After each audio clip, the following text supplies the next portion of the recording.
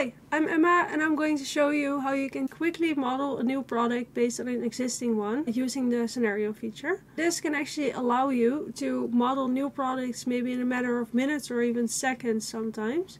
So it's very useful to know how this works and how you can use it. So I'm going to use this t-shirt as an example, and here we see this whole inventory that we built for this product. We have this complete model. Now actually we want to produce this t-shirt, something similar to this, but then in a kids variant, so it will have less fabric, for example, and less material. We also are going to make it purple, so it's going to be a lot alike, but there are a few differences. And of course what I could do is create a new product and build the inventory for that and use all of these items, and I can do that, but it will probably take me a little bit of time. What I could also do, since the product is quite similar, is create a scenario of this product using the scenario feature and only changing the things that are different and keeping the rest of the model as it is. This can save me a lot of time, so maybe I can even build this product in seconds or something.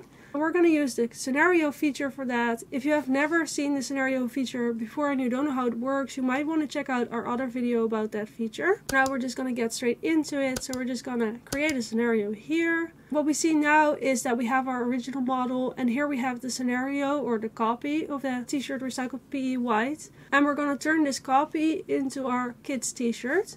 So the first thing that I'm going to do is change the name of the copy. I'm going to just call it kids t-shirt. We're also going to make it purple, so I'm going to add that in the name. And now by naming this, we have our new product already in the library. Now we just want to make sure that the model also represents this product.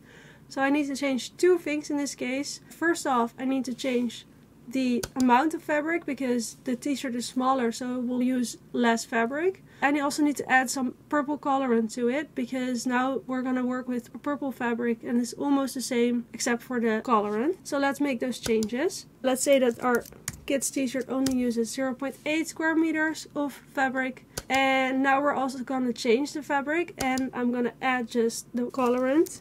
What is nice about this feature is that Mobius will leave all the original items exactly the same in the scenario feature. So when I'm done adding this item, you will see that it made a copy and the original item is still unaltered. So that is very nice to keep it that way.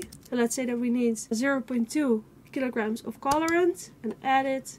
And now you see that it put copy in the name of this recycled PE fabric white, and you see that's not the same anymore as this old item, which is perfect because that's exactly what we need. So I'm just going to change this name to purple fabric, press enter. And then the rest of our model will be the same. We're still using the same amount of electricity for our kids t-shirt. This is how we built this product quickly. And now if we go to our products library, and let's just check that out. We see that we have this new product, the kids t-shirt, and we can open it. We see that the whole inventory is complete and all the things that are different are also in there. So in this video I've shown you how you can use the scenario functionality to quickly model new products based on existing ones. As you can imagine, this can save you a lot of time.